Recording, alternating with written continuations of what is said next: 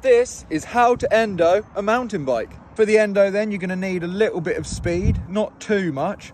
And then obviously when you want to do the endo, you've got to pull your front brake. And this is where it's scary because the back wheel is going to come off the ground. So get ready for that. So you want to start small first, just like this.